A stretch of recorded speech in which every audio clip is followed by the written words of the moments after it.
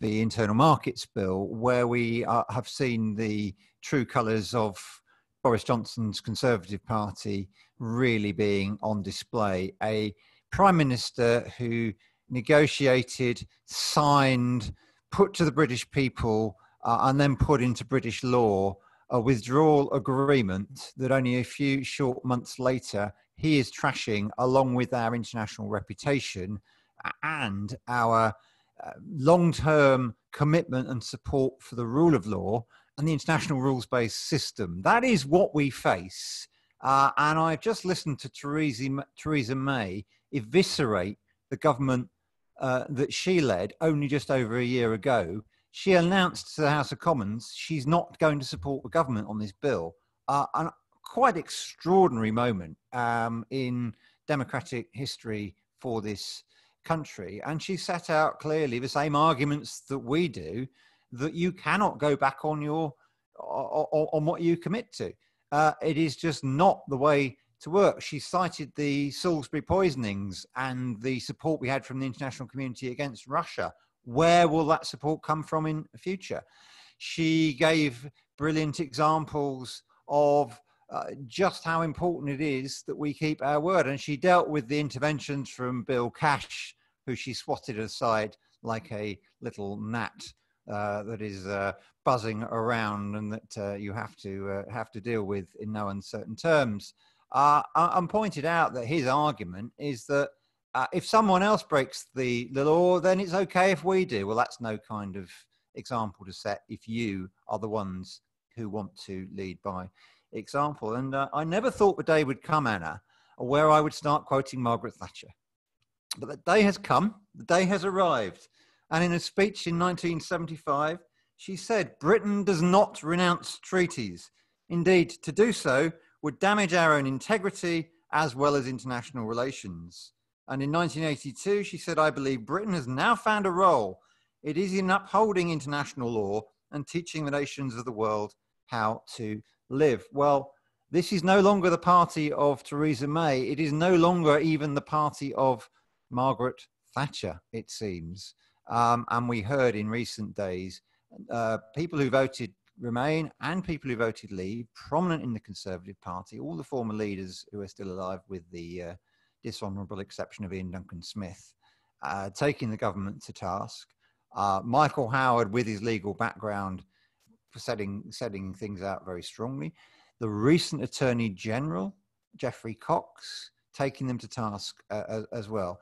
And they can all see what we can see, just how dangerous and damaging this will be for our reputation, for our ability to negotiate anywhere in the world. We already hear from Joe Biden, from Nancy Pelosi, that a US trade deal is off the table because of the threat to peace in Northern Ireland.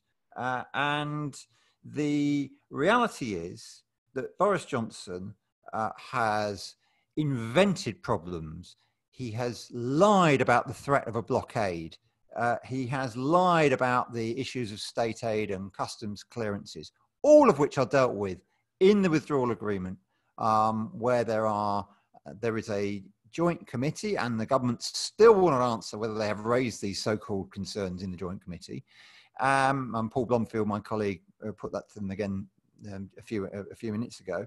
And they are ignoring the fact that a dispute resolution mechanism is hardwired into the arrangements, and that actually and then it goes to binding arbitration. And if the terms of that arbitration are broken, that then on its own is breaking international law. So we have to hold them to account for this. We will hold them to account for the promises they made. We've left the European Union, but we still need to negotiate an agreement, because the alternative for jobs, whether it's in manufacturing or services, the prospects for the potential for shortages of food in our supermarket shelves and for delays at the ports are just too terrible to contemplate. We will continue to hold them to account. It looks like there are still Conservatives, and they're led by Theresa May, who are going to hold out. It is very worrying that some seem to have been bought out by government promises, because it is not the implementation of this bill when it goes into law that is only the only problem. It is putting it on the statute books that breaks international law. We will continue to point that out. We will continue to fight against it, and we will continue to make the case for the closest relationship for all of the reasons that I touched on at the start, and all the reasons that we all passionately believe in as pro-Europeans. Thank you very much, Bill. That's a great insight, and thank you for sharing that. And it does say, as you said, it comes to something when we're on the same side of the argument of both Theresa May and Margaret Thatcher. Who knew? But I think it says everything about the scale of the vandalism of this government, wrecking international law, wrecking Britain's standing in the world. That even some Conservative politicians, it's enough.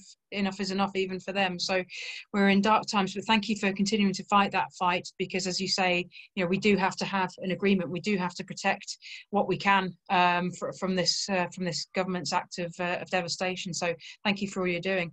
I'm delighted now to go to Richard Corbett. I'm going to just ask him to unmute if we can work the technology between us.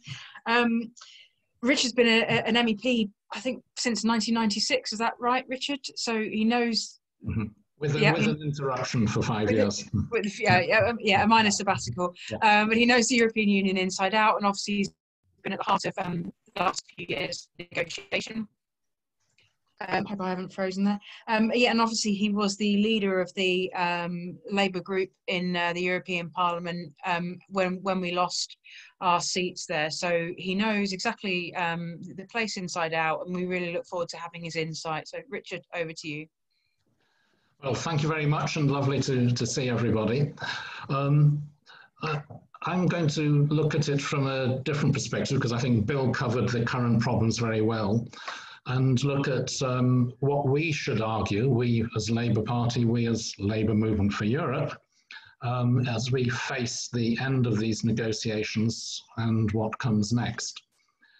We've also got to be aware, therefore, there's a short term and there's a long term, and we must make sure that the arguments we use in the short term don't undermine what we might want to say in the longer term as we deal with this issue that changes week by week. In the immediate, while the negotiations are continuing, we should, of course, as we are saying, say we want a deal, we don't want a no deal outcome. But I think we should say a little bit more than that the simple negative of we don't want no deal. We should be saying what sort of deal we actually want the government to negotiate.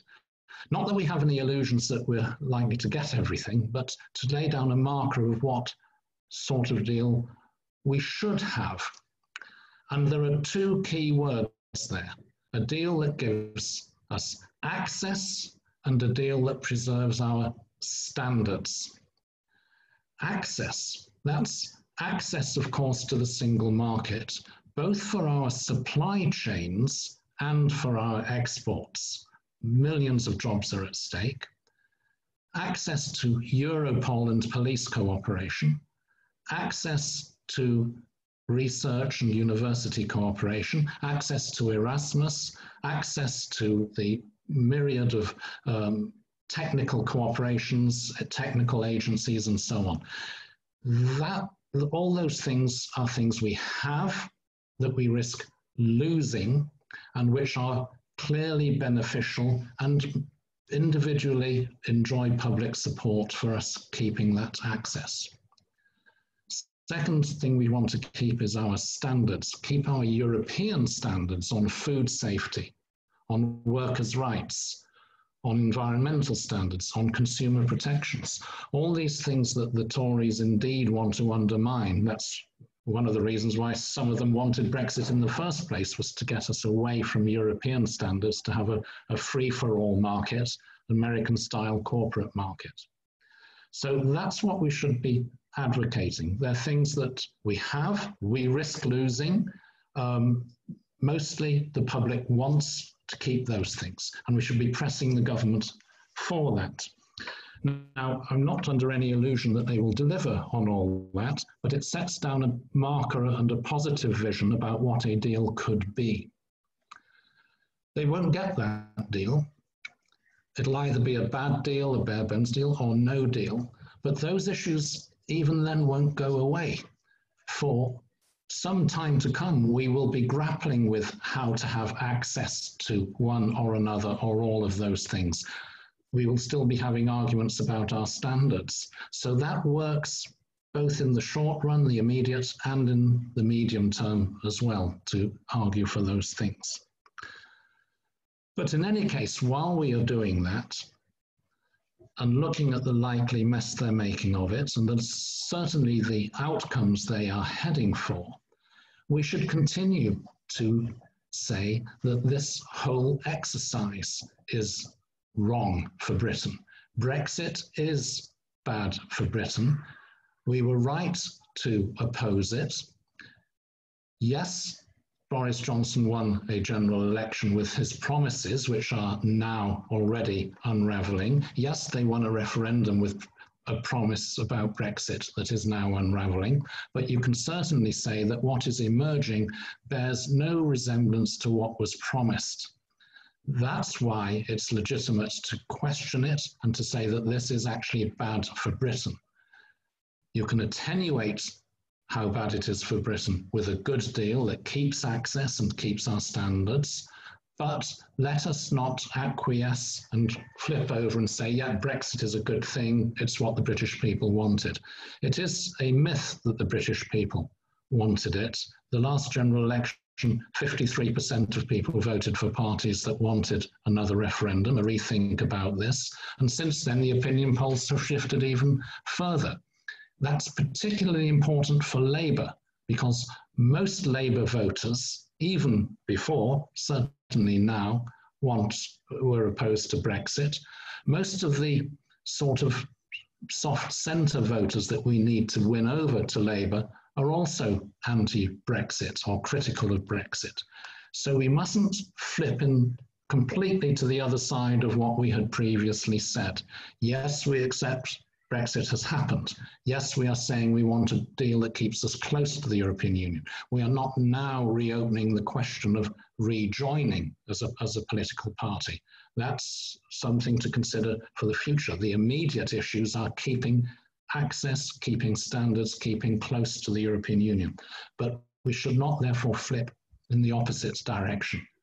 And when it comes to voting on a deal, we may well not want to trigger a no-deal Brexit, but that's not a reason to vote for a bare-bones deal, a bad deal, a Tory deal. We could perfectly well abstain to say, well, this is to avoid a no-deal situation, but this is nonetheless a bad deal that's not in the interests of the British people, and make sure that we keep the credibility of our position with the bulk of our voters, and probably now the bulk of the electorate, that are increasingly critical of what the government is doing, partly because it bears no resemblance whatsoever to what they promised. Oh, and one other thing, as LME, as Labour Movement for Europe, we, rather than as the party, we need to advocate that, especially because we are the LME. And if the LME isn't saying that, we risk others saying, well, even the Labour Movement for Europe isn't arguing this or isn't arguing that. So we have a particular duty to be the outrider, shall we say, in this debate. Thank you very much, Richard. I think that's absolutely spot on. We all have to be realistic. As someone who, lost their seat because of what the election of December, we have to be realistic about where we are. But that doesn't mean that actually we just, as you say, roll over. Brexit wasn't the number one issue on the doorsteps for me here. I agree with you that actually if we throw everything into that, we are conceding an argument that A, it's morally not right to concede, and B, we're then throwing away everything that we need to fight for in terms of the issues you set out there, access and rights and defending our rights and so on. So you're absolutely right. We have to continue to push. And as the Labour Movement for Europe, we are the vanguard, really, of this movement and of the the pro-Europeans within the Labour Party, and that's our responsibility to do so. So thank you very much. That was very insightful. I'm going to now ask Horace to speak to us. Horace is the General Secretary of the Musicians Union. Sorry, bear with me as I unmute him. And obviously the musicians around this country have been already hugely impacted by Brexit, and the uncertainty alongside what's happening with COVID must make it a really difficult situation for Britain's musicians. And we know the importance of this industry to our economy in this country. So Horace, over to you. If you could unmute yourself, that would be great. Is that? Yeah, that's it. Thank you, Anna. Thanks very much. Okay. Yeah, look, I'm not going to talk about the internal market bill, because everything that Bill said I agree with, and clearly he's got a very good handle on it, probably better than I have. I'm going to talk about the impact that Brexit's going to have on working people, my working people, musicians, because I think it's really important that with all the sort of political hyperbole around Brexit, that people are reminded of the actual, coalface impact that a no-deal Brexit particularly will have on certain areas of work. And for music, it's particularly worrying. It's safe to say that my members are going through probably the worst crisis that we've ever experienced as a trade union since they introduced talkie films into the cinemas, and all the orchestras that previously played to the silent movies were sacked. That was a huge crisis back in the 20s for the MU, but this crisis we're suffering with the pandemic is even greater. And it will be compounded if there is a no-deal Brexit and my members can't fulfill the engagements that they've already got in the book for working in Europe. Musicians aren't like engineers or builders who go and work in Europe, because you generally find an engineer or a builder or someone other than a musician who works in Europe will go to one country, they will do the work in that country, and they'll come home. Musicians tend to go to 3 or 4 countries in a 2-week tour, and that's how they make it pay for them. They expand their markets by entering these countries and playing gigs, and then they come back. Now, I'm old enough to remember, and I was in a band in the 70s. I remember the days of carnets, and it looks very likely that the carnet system in some form or another may be reintroduced. And it's a nightmare. It was a nightmare then.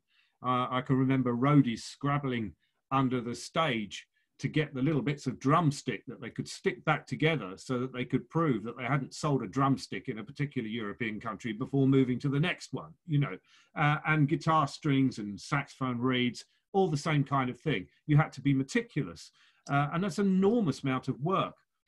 As I say, musicians are suffering badly enough. They just about make those European gigs pay for themselves. But if they've got to get work permits and they've got to get carnets, then admin-wise, it's just going to become too expensive for them to travel. And this is a £5.2 billion industry. That's what it's worth to the UK economy, that these artists have to expand their markets throughout Europe. Now, we've consulted our members at length, and they've all said that they are going to experience difficulties if they have to get work permits and carnets to work in Europe. And interestingly enough, and I always find this statistic fascinating, the music industry itself, the record companies, the managers, the agents, the publishers, etc. It's a very old school, white, capitalist, conservative kind of industry. And you would think that quite a lot of them would, be in favour of Brexit, because I know these people, and I just think, yeah, it's part of their DNA that they would feel like that. Well, 98% of those surveyed in the music industry said that Brexit will be bad for the music industry, which I think is an extraordinary statistic. So we've been lobbying hard. We've got 80,000 signatures so far for our petition for a musician's passport, which is basically a renewable permit to enable them to work anywhere in Europe. This is essential for us. And also I want to talk about the fact that musicians coming from European countries to the UK to collaborate with UK musicians is essential for us as well. This is how you get these fantastic mixtures of music that spring out of the UK. A lot of Afrobeat music that comes out of the UK, which is very, very successful at the moment. has come from African musicians who work in France predominantly and are resident in France. And so, you know, without that sort of cross-fertilization of musical ideas, the whole sort of growth of culture and music in the UK will be stunted. So there are so many good reasons. And the main problem we've got here, the main problem is neither the DCMS or the government are able to tell us exactly what is going to happen. And this is the problem. There is no advice, there is no guidance available to my members to tell them, who, you know, some have got gigs booked up next year in France, Germany, Italy, Greece, Spain. None of them are able to plan and be sure of being able to perform at those gigs because there is absolutely no guidance and advice available to them from the government and the DCMS. And this is what we keep calling out for. We keep saying that, and you know, we can't plan ahead, our members can't plan ahead unless they know exactly what the scenarios are. So if we get a deal, what will it look like? What will it look like for them working in Europe? And if we don't get a deal, what's it going to look like for them working in Europe? These are the questions that we keep asking, but nothing's happening about it. So for an industry and a profession that is frankly on its knees right now, with no live work happened for the last 6 months, you know, studio work is starting to pick up again, but for musicians who work live, all the weddings, events, conventions, congress, everything, you know, that musicians would normally perform at, it's all gone. So they are really suffering. And then they've got this horrible spectre of Brexit hanging over them as well. And so, I mean, luckily the membership numbers of the Musicians Union have stayed up. We're doing okay, but I really don't know how my members are surviving. Extraordinary amount of resilience and creativity is keeping them in this profession, but for how long? We recently surveyed them and said, you know, how many of you have considered leaving the profession? And it was 40% of them were considering leaving the profession. If we lose that talent, then we won't get it back. And as I say, you know, we're the envy of the world in terms of the size of our country and the music we create, but that won't last. Coronavirus has had a terrible impact. Brexit will have a similarly awful impact on UK musicians if there is no freedom of movement. Thank you. Thank you very much, Horace. That was, well, shocking and depressing, I'm afraid. And, you know, obviously, just so sorry to hear for all of your members, the situations that they're in with a double whammy from both COVID and Brexit. And I find it astonishing that we're, what, 3.5 months away, and the government can't give your members any information about their rights. How can they plan a business? How can they maintain their livelihoods? It's just shocking. And I think you also brought home very powerfully the importance of cultural interaction. And, you know, I get so worried about how we seem to be shifting towards pulling up our drawbridge, being inward looking and isolated. And as you said, music thrives on interaction, cultural interaction, and people coming together across boundaries. And it's, you know, it's heartbreaking that this is the direction that we're going in, where difference doesn't seem to be something that's valued. It's something to be scared of. So we all have to have a role to play to keep that sort of cultural interaction thriving. So thank you very much. That was fascinating. I'm delighted we've been joined by Eluned Morgan, who is the Welsh Minister for International Relations. First, I'm going to go, while we're on the theme of workers' rights and the impact on working people and jobs and livelihoods, I'd like to take Allison Roche. She's a trade union officer at UNISON, and I think will give us a very powerful insight into the implications for working people, particularly those in the public services that UNISON represents. But again, we have so many people's livelihoods on the line here. So Allison, we really look forward to what you've got to say about the implications for working people and how we can continue to, the Labour Party can continue to negotiate for their rights over the coming months. That's it. Yes, are you unmuted? Thanks, yeah. Anna. Thank you. You can hear me, yep. Yes, no, thank you very much for that introduction. First of all, I'd just like to say that really what we're looking at is now a hard Brexit, or as we know, a no deal. But it's not really surprising, given that all the time we've had this negotiation of the future agreement. The government has always wanted to compartmentalise a kind of a deal. That was the approach, whereas the EU did want a comprehensive deal. And I think we now see that the reason why the UK government wanted that approach was because it really did want leverage to try and get the hardest Brexit it could. So I'm not surprised we're in the position that we are now, where we're facing this stark choice really of just a hard Brexit or a no Brexit. But what I thought was interesting is, and I had to remind myself when I was just thinking about what I wanted to say, was what actually is the difference? How would it affect us, this hard Brexit versus a no deal scenario? And I thought a hard Brexit fundamentally is a free trade agreement, but it hasn't got all the social provisions in it, and it won't have any of the level playing field that Richard has talked about. But a free trade agreement without that just allows the UK to have a free hand to negotiate a free trade agreement somewhere else. That's what we've understood through these negotiations. A no deal is very, very different in the sense that it really does crash the economy. It really brings uncertainty to business, to every citizens, Northern Irish Protocol, etc. So it really is quite reckless, actually, if you begin to think about where we're at and really how the government has brought us to this situation. And I kind of really don't understand why they've done that. When I was looking today through the TUC stats, I remember compiling a massive sort of briefing of about 60 pages of all the terrible things that's going to happen with a no deal. And it really is just horrendous, like wiping out £90 billion, social care will collapse because the investment that they need to keep going because it's underfunded. You know, it's very stark what will happen in public services. But more importantly, for the economy as a whole and regions, we all know how bad that's going to be.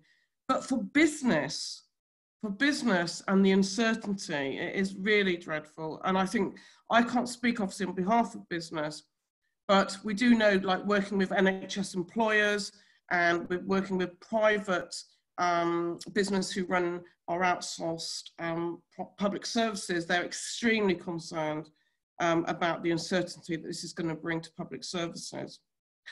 I also then just wanted to talk about, really, to me, this hard Brexit or no deal is to allow the government to slowly diverge away from EU standards and the level playing field. And some of the trade unions, we've been on these expert trade advisory groups. Some of them have been thematic, so it could be on public procurement, it could be on e-commerce, it could be on chapters around sustainability chapters, which is your labour clauses, your environmental regulations. And the government's removed us all recently without any explanation. But what I did glimpse from these expert trade advisory groups was actually we were allowed to discuss every free trade agreement, the key ones the government's trying to promote, Japan, America, Australia, New Zealand. We weren't allowed to discuss Brexit. And I'll talk a bit more about the implications of that. But what I did glimpse was that the Japanese deal really wasn't anything more than what we've already got with Europe. So why are we trying to promote this as something better? In terms of tariffs or how it's going to add value to our economy, it's really just not a great deal in that sense. So that seemed strange. Then I found out the Australian deal was still trying to find out more. We're having discussions at the moment with Australian trade unions around what they think about it. What they've said so far is that the standards that the Australian government puts in trade deals is much lower than what the EU does. So again, it's not a winner. We're not going to benefit any more than what we've got. And then in the US deal, what I found out, and even the government civil servants couldn't hide this, was that it's completely imbalanced about what we're offering the United States and what they're giving us back.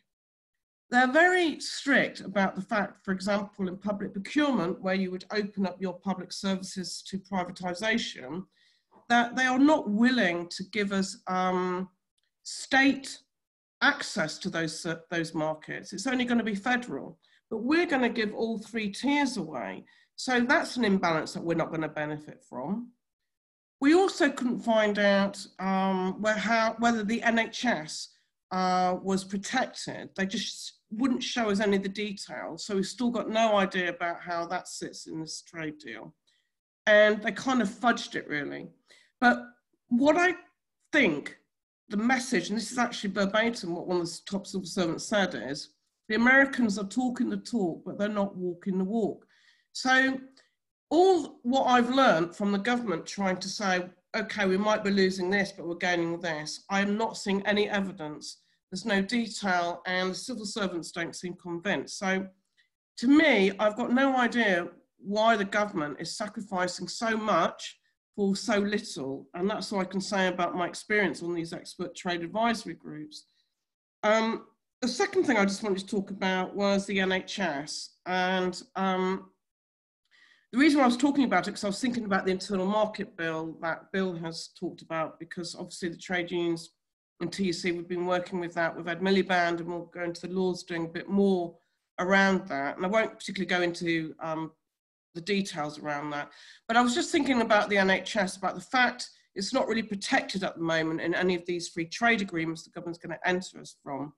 But secondly, I was just kind of thinking about what a no deal would mean. And I remember all the stuff around the fact we're going to lose out on medicines, we're going to lose out on education and skills and training, and you know, qualification recognitions, which makes it a lot quicker and easier for EU NHS health and social care stuff actually to come to the country, when we know at the moment we've got a shortage of that.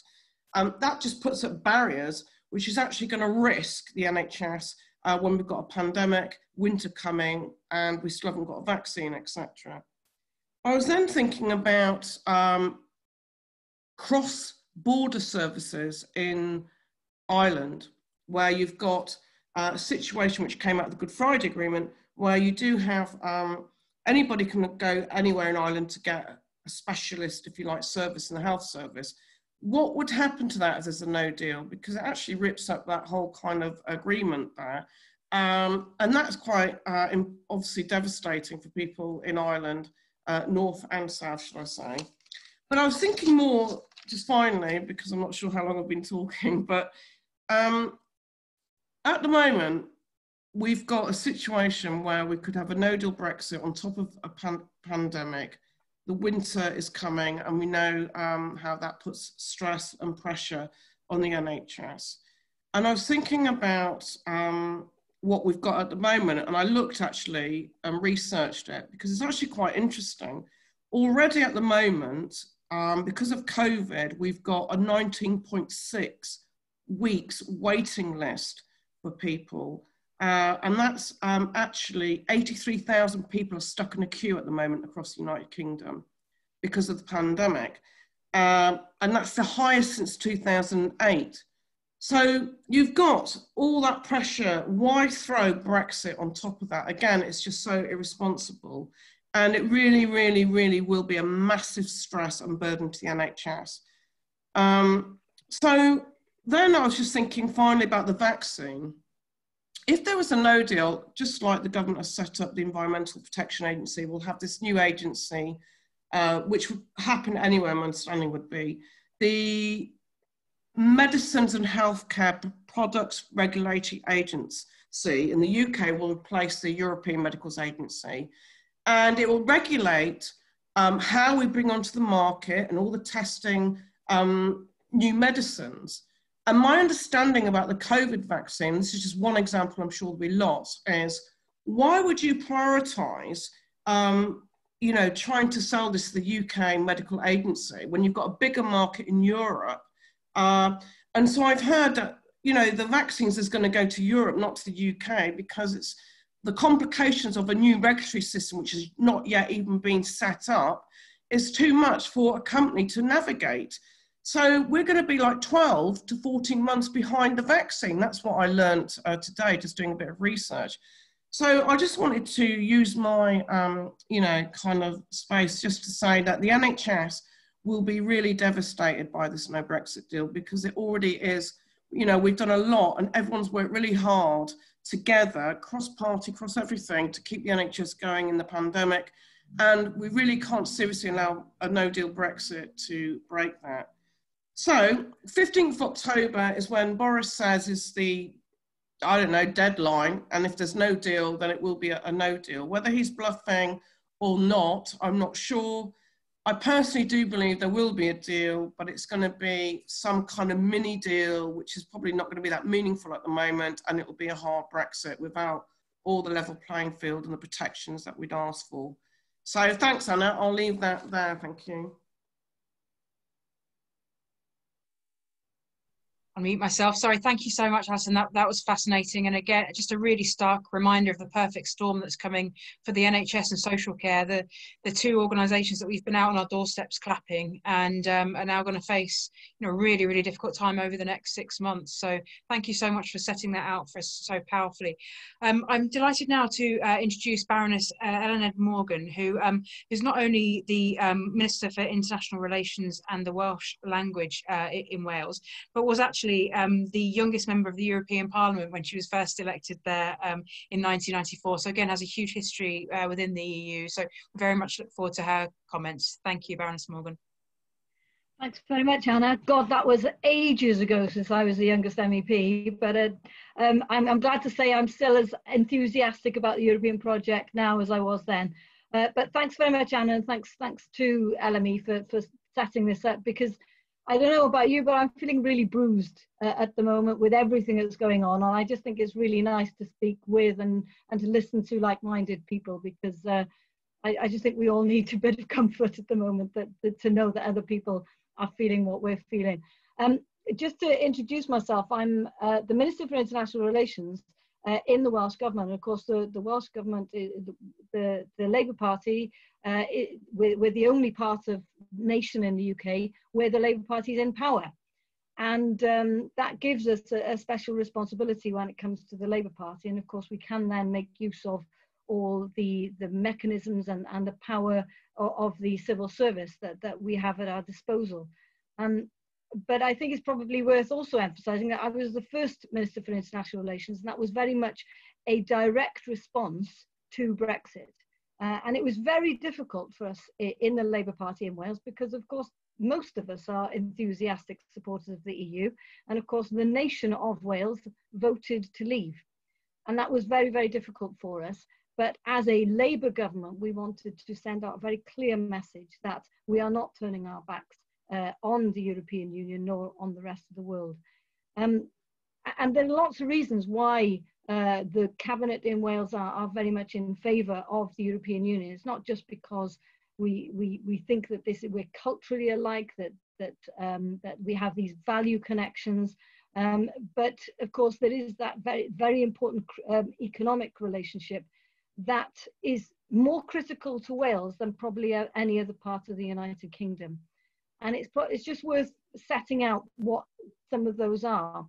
So because we're one of the poorest parts of the United Kingdom, we were eligible for Tier 1 support. So we got about £600 million from the EU annually to help us to rebuild our communities in the poorest parts of Wales, to help us to build infrastructure, to help us have connectivity through broadband connections, to help us to help develop a better environment in Wales, help us to develop renewable energy, and not least to help us to support and retrain about 700,000 people in Wales through European Social Fund. The terrifying thing is, of course, that a lot of those people didn't vote to remain a part of the European Union, and we in the Labour Party need to learn some lessons from that for when we're in government, because you know, to make sure that if we're giving something to someone, we need to make sure they understand where that help is coming from. The other thing to point out is that in Wales, our exports to the European Union amount to about 40%. For the United Kingdom, it's about 40%. In Wales, that figure's nearer 50%. So the economic hit for us in terms of exports is going to be again greater than the rest of the United Kingdom. You look at something like our exports in lamb, 90% of our exports in lamb go to the European Union. And agriculture is an important part, certainly not so much of the economy, but certainly to the way of life in Wales. Our manufacturing base, until very recently, of course, with COVID, has been stronger than in many other parts of the United Kingdom. And if you look at places like Airbus, of course, COVID has had a massive effect on that. But automotive sector, if we see 10% being added to what people have to pay when it comes to the integrated method of putting cars together now, that is going to devastate our economy as well. And that's not just something that is going to hurt Wales, it's going to hurt lots of other places. Already the Ford plant in Wales has shut. We were promised new jobs by that lovely Brexiteer Jim Ratcliffe, who said he was going to bring in lots and lots of jobs to replace those from Ford. Funnily enough, he's now changed his mind and he's taken them to France. This is the man who said Brexit wasn't going to be a problem. Other things that are worth underlining is the fact that it's not just about losing our relationship with the European Union in terms of trade. There are 41 trade agreements that the EU has with 72 different countries around the world. And some of those are already been rolled over, but there are many that are really important to us that haven't. Canada, Turkey, Norway, those are still deals that haven't been done. And those could be very problematic for us as well. Let me just talk briefly now about the internal market bill, because I know that a lot of people are just focusing on the fact that actually they're breaking international law in suggesting the way that this is set out. But for us in Wales, there is a fundamental threat to the devolution settlement. It's not, of course, just for us here in Wales, but also in Scotland and Northern Ireland. And it's worth noting that devolution happened after we joined the EU. So we're coming out to a very radically different world. So those devolved powers that we had in Wales, that we were given when we were devolved over agriculture and fisheries and aspects of environment, the idea, of course, is that when they came back from Europe, they were going to come straight to us. Now, some of that will be respected, but with this new internal market deal, there is a real possibility that the standards that we want to adhere to in relation to the way we do agriculture in Wales, for example, could be undermined, because there's an assumption that if you can sell it on the English market, you should be able to sell it anywhere. So if we had very strong standards, for example, in terms of animal welfare in Wales, that they didn't want to insert in England, then those products would be fine to come onto our market in Wales. So it fundamentally undercuts what we want to achieve in the Welsh Government. Just to give you an example, a real life example, the European Union are keen to bring in a ban on single-use plastics. There's about 9 different things that they want to ban, including things like straws and food containers and cotton buds. We want to go along with the European Union approach to that. The UK Parliament are only suggesting to ban 3 of those rather than the 9 that we want to ban. So that's a really good example of where right from the beginning we are going to be undermined in terms of what we want to do. They also want to reserve the subsidy control, state aid. So we want to be able to support certain aspects of our industries in order to protect some of the poorest parts of our communities. Again, the issues in relation to state aid may be undermined by that internal market agreement. The other thing they're doing is they're saying that they want to start spending money in devolved areas. Now, originally it was supposed to be the European programs. So things where, of course, we were eligible for ERDF and ESF funding, but they're going much, much further now. They're saying, no, we want to spend some money on education, on health, on culture and sport. Those are all areas that are fundamentally devolved, and they now want to start edging their way into those areas. And what we're really concerned about is, of course, there is a suggestion that now we'll have this new shared prosperity fund. That was going to give us that assurance. But what they want to do is to spend the money on projects that they want to bring forward. So they want to, for example, expand the M4 motorway. Now, we in the Welsh Government have said we don't want that to happen. They could now theoretically say that prosperity fund, we're going to put that money into the M4 without any agreement from the Welsh Government. And the real danger for us is that they'll take that money away from our block grant. So this is a real problem for us. We are absolutely objecting to the internal market bill. And there's no chance in hell that there's going to be a legislative consent motion from the Welsh Parliament. The problem for us then is that that is likely still to be flagged, just waved through in Parliament by the Conservative majority that they have. And that then causes a massive and fundamental problem for the devolution project that is happening across the UK. And let's not forget, Wales is probably not the biggest problem here. We are, certainly in the Labour Party, committed to the union. Scotland is not quite in the same place, and neither is Northern Ireland. And so we need to understand the fundamental threat that Brexit will have in terms of the coherence of the United Kingdom. And that is probably my greatest concern.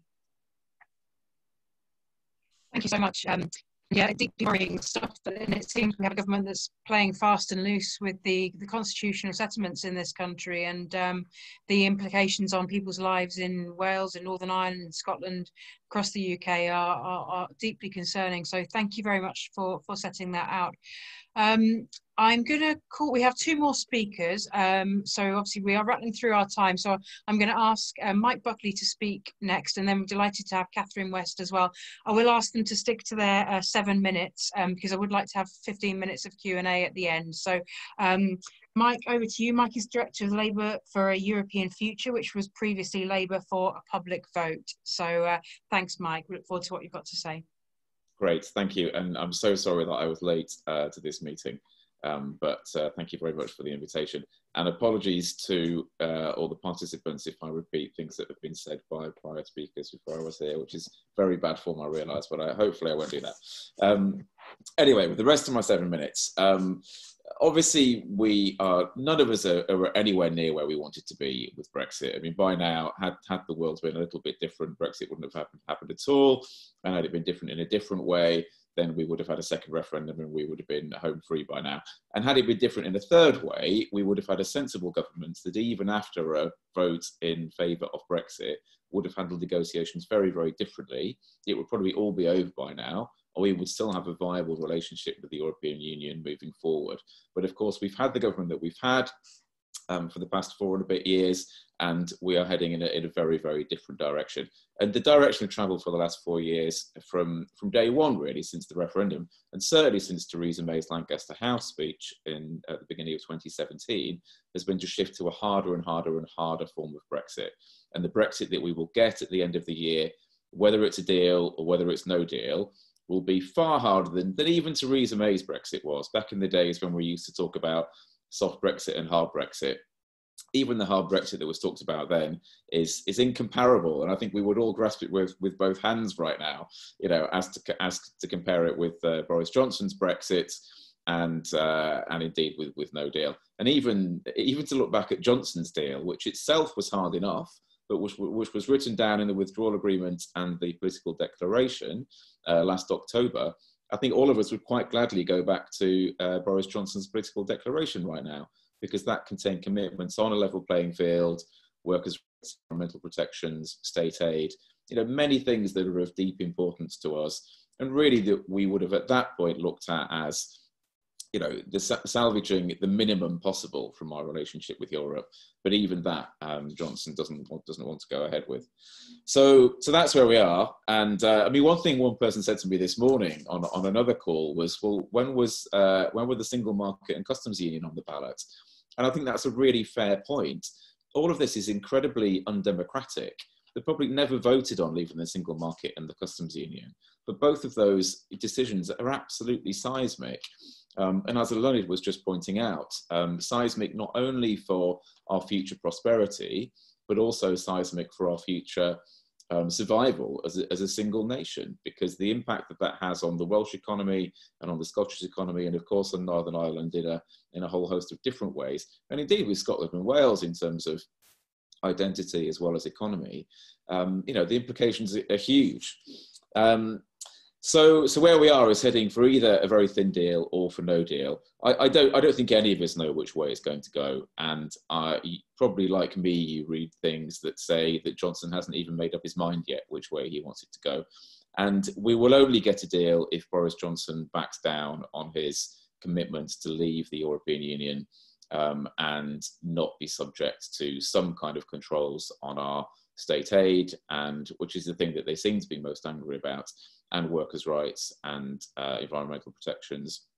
And there is a bit of an argument over fisheries, but I believe that that would be resolved if decisions were made. And so I don't think that's the sticking point, really. But where we will end up, I don't think we know. I think if Johnson sticks to his guns and says that he will not back down on state aid and level playing field, then we will end up with no deal, because the EU will not compromise the single market for the benefit of the UK, which, as we know, is not because they don't like the UK and indeed like us and want a viable relationship with us. It's because if they do it for us, they'll have to do it for everybody else. And we look at Brexit as a single decision between the UK and the EU, but they, of course, look at it in the context of all their other external relationships, and which never really gets in UK press. But in the context of that, there's simply zero chance that they're going to give Boris Johnson what he wants. So we're heading towards, well, we're in a very difficult autumn on all of this, and need to decide where we're going to go. And I think for us and this is my second point really, I think for us in the Labour Party, the question that we need to be asking, as well as what's going to happen or what's the government going to do, the second question we need to ask is, well, what is Labour's responsibility and what is Labour's best course of action at this point? And obviously Labour saying nothing on all of this is not an option. You know, Labour's job at the moment, sadly, is still to oppose a terrible government rather than to be in government. But as part of that job, we need to be alerting the public to the damage that's being done. And we need to do that, of course, over failures over test and trace and coronavirus, but we also need to be doing it over Brexit. One of the things that saddens me, but also, you know, amazes me really, is just how ignorant the general public are, and indeed lots of Labour members as well, about the implications of Brexit and the changes that are coming. And that isn't the public's fault. It's because they have not been well served by the media, and indeed in large part have not been well served by the Labour Party either over the last 4 years. And I realise that Brexit is incredibly complex, but I really do feel at the moment we could be doing a better job of articulating to people the changes that are coming, the implications that has for our lives. And that doesn't need to be framed in an anti-Brexit kind of way. You know, we can do it in terms of we should get a better deal that does X, Y, and Z, and leave on good terms rather than bad terms. But I think now, as we're approaching the cliff edge, I think the public are increasingly aware that change is coming, but they don't know the implications of that and they don't know the details. And I think if now is the time to step up and explain. And that's not just us, it's also other parties and it's also the media. But in the end, Keir Starmer is probably the second or third person in the country who is able to get media attention, you know, after Boris Johnson and maybe Rishi Sunak. And I think we as a party should use that to the best of our ability over the next few months. And I'm very aware that there are people in the party with a different opinion who think that we should just shut up about Brexit and move on. But I don't think that that would even serve the ends that they want it to serve. It would not help us win the next general election, partly because Brexit is going to be a disaster, and the public will, once the disaster ensues, try and work out whose fault it is. And fair enough, they will blame Boris Johnson, and I think that they will blame Boris Johnson, but I think they will also look to others and say, well, why didn't you speak up before you knew about this? So I think it's incumbent on us on that level, but it's also incumbent on us because while the simplistic media narrative is that Labour needs to win back the red wall seats and therefore we just need to accept Brexit and move on because everybody up there is a Leave voter, that isn't true, and it's never been true. In the 2016 referendum, Lots of people up there voted Leave and lots of people voted Remain. And the majority of Labour voters, as in 2015 or 2017 Labour voters, voted Remain rather than Leave. So most of our voters up there are Remainers anyway. And in the 2019 election, we lost about as many Remain voters as we lost Leave voters. So we need to get Remain voters back next time, just as much as we need to get Leave voters back next time, even to get the Red Wall back. That is to say nothing of Scotland, where we had 41 seats in 2010, that went down to 1, and we've got 1 now after a slight uptick in 2017. And of course, as we know, Scotland is chock full of Remainers, and we want them to vote for us. And constitutional questions in Scotland, I mean, I'm not Scottish, I'm not in Scotland, but obviously they are of central importance. And I think we also need to recognise that the way that Brexit is going is making Scottish independence more likely. I'm probably running out of time, I think I am. So I'll just finish with this point. And I realise that all of this is complicated for Labour, and I get that, and I'm not saying it's easy. And I'm a wholehearted supporter of Keir Starmer and Angela Rayner and the party leadership. But not talking about this isn't going to help, and I'm not saying that we're not. I mean, I know that Catherine says, for example, says a huge amount on this, and it's very clear that Labour wants a close relationship with Europe in the future. So we are saying things, but I don't think that they are. I don't think the things that we're saying on this are reaching far enough into the public mind. But the way to win this is not to be quiet, and it isn't to just accept everything the Conservatives are doing. We wouldn't do it with any other policy of the Conservatives. Is to have a vision for the future of the UK that beats the English nationalism of Brexit and beats the Scottish nationalism of the SNP. And I'm not sitting here saying that's easy, but that is our job over the next 4 years. And we can't go into the next election without a clear and serious answer that aligns with our values on Brexit or indeed on Scottish independence. And fair enough, those are both quite hard questions, but they're questions we need to answer. I'll stop there. Absolutely right. Thank you, Mike. That's great, and a very powerful challenge, I think, to our shadow ministers who are here with us tonight as well. So that kind of links us nicely to our last speaker, Catherine West. Delighted to welcome Catherine. She's an MP for Wandsworth Green since 2015, and is a good friend of mine, and has been a great champion for her constituents, but I'm proud to say he's also the Shadow Europe and Americas Minister. So we're very much looking forward to hearing what Catherine has to say and how she will respond to that challenge set down from Mike about how we talk about Brexit and how we have a positive agenda on it, within the realities of where we are electorally. Catherine, over to you. Thank you, Anna. Can you hear me? Yes. Good. Because I had to have the 2 screens so I could hear all of you. I've got rid of the other one now. So if I suddenly go blank, can you wave at me? I wanted to thank you, Anna, first of all, for taking on the leadership of, the whole sort of Europe question, because I think it helps so much to have someone who knows the facts, who's been through the agony and the ecstasy, and who can bring us all together. And as you know from this place, sometimes you get a bit too lost in the day-to-day detail and you realise that you're not spreading the bigger picture around. So I hope we can work together to do as much as we can outside Parliament as well as in Parliament. And also your work in the co-op as well, because I think there's much more that we could be doing to genuinely cooperate with European neighbours and lay out that positive vision. In my very brief 7 minutes, I wanted to talk about the Tory, which is basically the negative message, and then what we need to say, which isn't just attacking them, but saying what we think and how we're different. So obviously at the moment, right today, it's actually quite easy to be attacking the Tories on Brexit, because Mrs May has just stood up in the House of Commons and said she can't support the bill, which the internal market bill, which is going through. She's absolutely furious.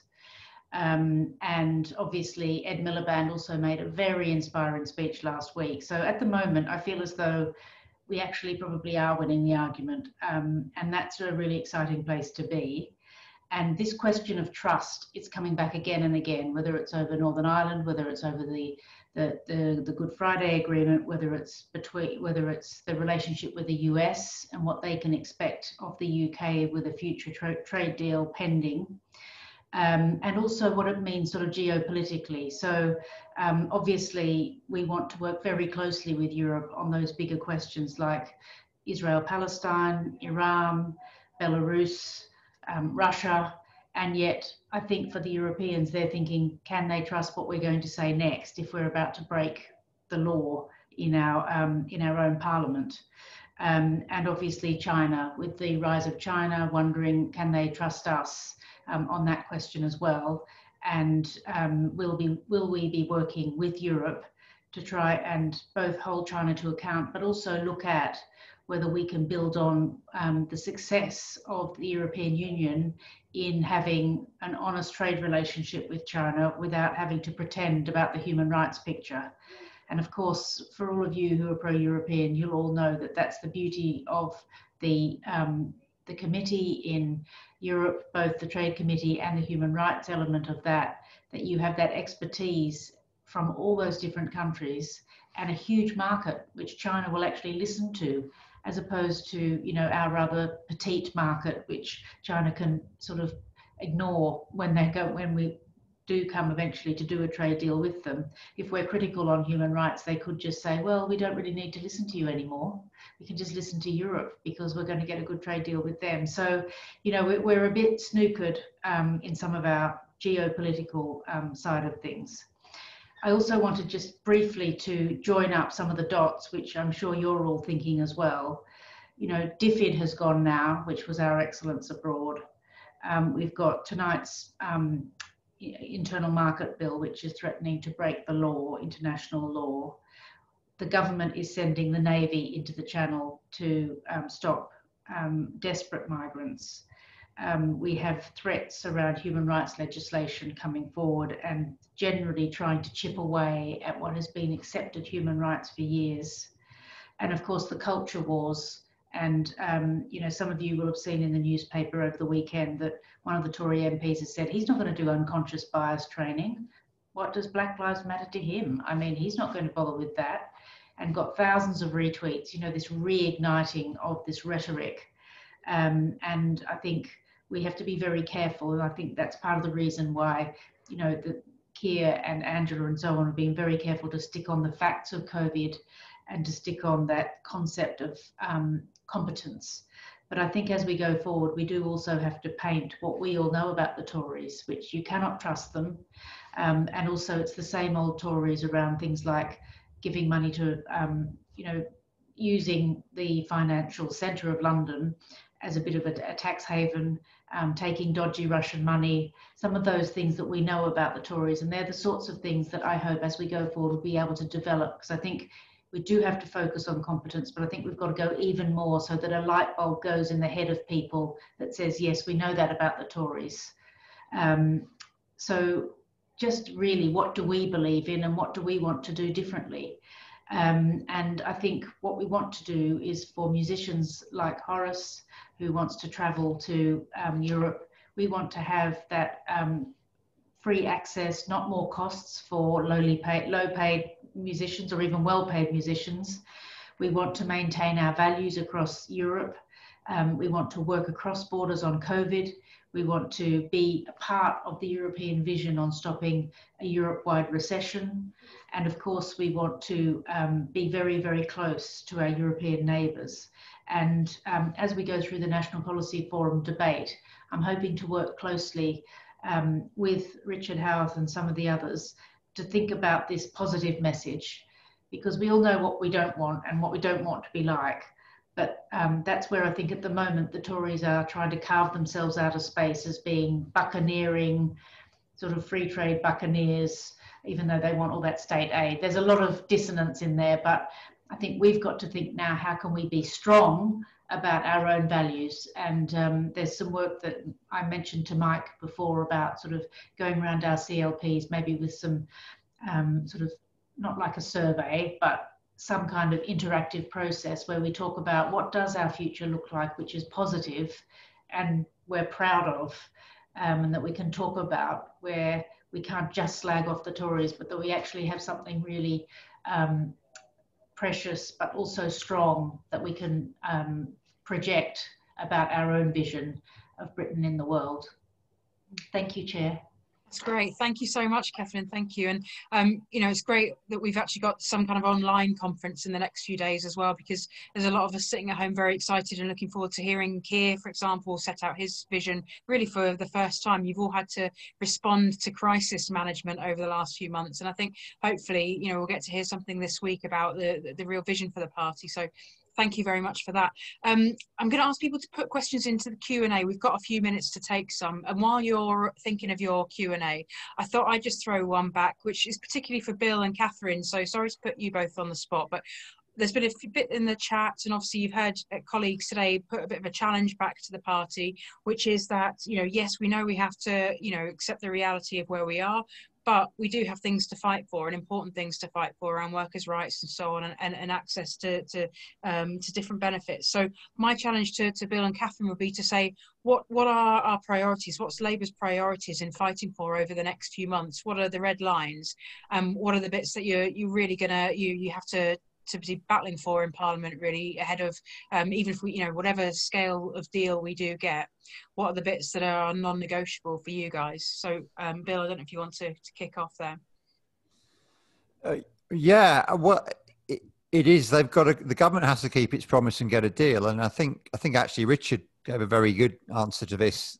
It's rights, it's standards, it's protections, it's the environment, it's workers, it's manufacturing jobs.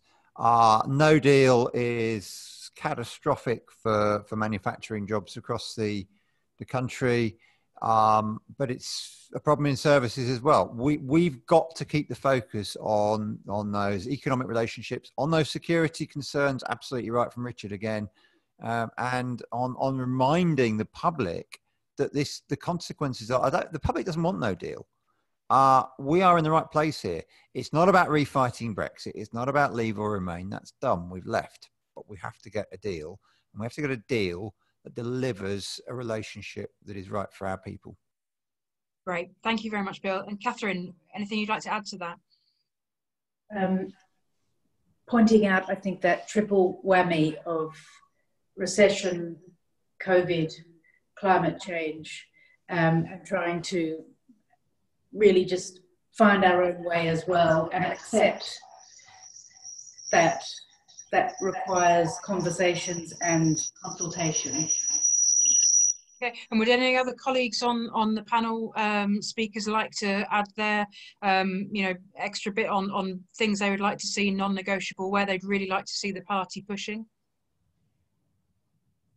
Horace or Richard, Allison? Well, I've said already about, you know, it should be easy to work in Europe for anybody who needs to work there, and for my members to be able to travel around and work in Europe is going to be essential. That it's cheap and easy to do, and for, you know, musicians to be able to come from EU countries and work in the UK, that should be cheap and easy too. It should be reciprocal. Great, thank you. Mike, Richard, is there anything? Alison? I just add, Eluned speaking, I just add that I think, you know, we've got to accept that previously we were part of a single market, the European single market.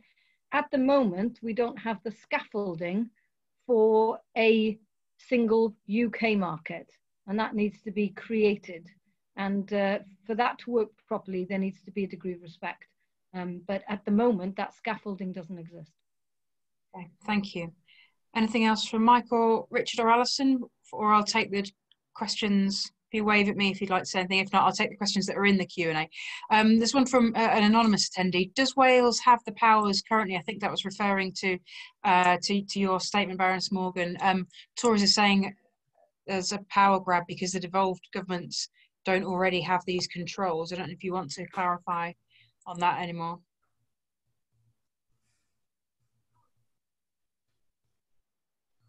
Thank you. Thank you. Yes. Yes, we do have the powers. We have the powers over health, education, aspects of the economy, aspects of the environment, sports, culture, all of those things. And the point is that all of those things were things where we had pooled a degree of our power with the European Union. And when we left the European Union, those powers should have come back automatically to us. And we insist, in particular, if they're starting to poke around with the Prosperity Fund, and you know, that they should respect what we want to do. We're the people on the ground. We know what needs to be done. We know what skills we need to develop. You know, for them to try and organise it and manage it from London with no idea about how things work in Wales would be absolutely, it would be a fundamental mistake. And we in the Labour Party need to make sure that we're in the right place on these things as well. Great, thank you very much. Yes, go for it, Richard, yeah. Yeah, there's an interesting question which relates to state aid in that's been typed by D. Gutter in the, if I pronounce it correct, in the question and answer thing. And it's quite interesting because, of course, the Tories trying to say we want to break EU state aid rules or not follow them so that we can subsidise British industry. At first sight, you think, oh, hang on, we want to help British industry. We want the right to step in. Aren't they treading on our territory? So it's important to get across why we agreed a common set of rules across Europe on state aid. EU and EEA countries, it applies.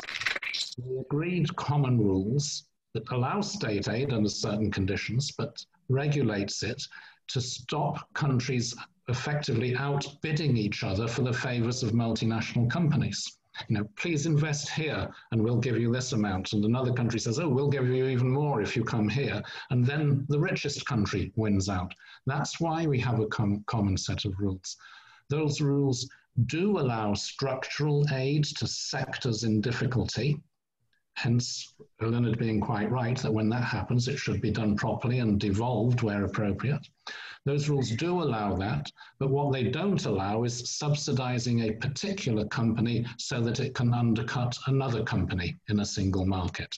And we've never really managed to get that message across internally within our Labour Party debate at times. So I think it's something that's going to be quite a challenge to get across more widely in this debate, which is a public debate beyond the party now. Can I add to that? Right. Thank you, Phil. Yes, it'd be great to hear your view on that. Anna, and you will have very frustrated memories of the government's failure to use state aid in 2015 in the steel crisis when they failed to bail out the SSI steelworks at Redcar. And blocked the European Union from taking effective action against Chinese dumping of steel across the European Union. Meanwhile, other countries did save their steel industries, whilst our Emperor Nero's fiddled while the steel industry burned. And we saw again the failure in 2018 with British steel, didn't we? I mean, I'm just looking at the figures. Germany spent 1.31% of GDP on state aid last year. France, 0.76%. Portugal, 1.59% of GDP. Our figure, just 0.38%, whilst members of the European Union operating that regime. And the government, I mean, George Peretz is the legal expert on this, the QC. And he keeps pushing the question. The government have promised to publish the state aid regime and won't.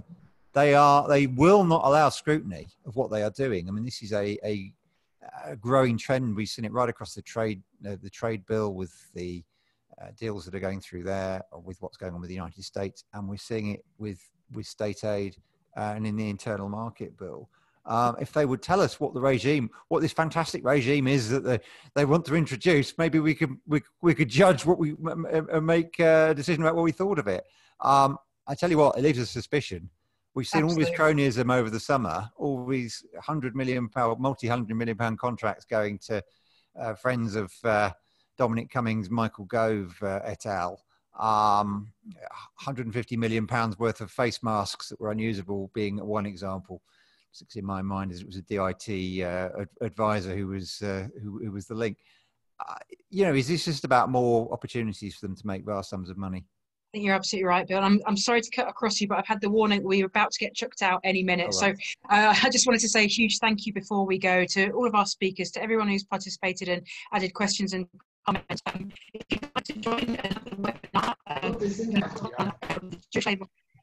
on anti-Semitism on the 8th of October at 7:30 p.m. If you're not a member, please do join us or subscribe to our newsletter and get involved. But thank you so much to all of you for your participation tonight. And, the fight back starts here. So thank you for all your support. Take care. Thanks, Anna. Take care. Thank you, everyone. Bye. Bye. Bye.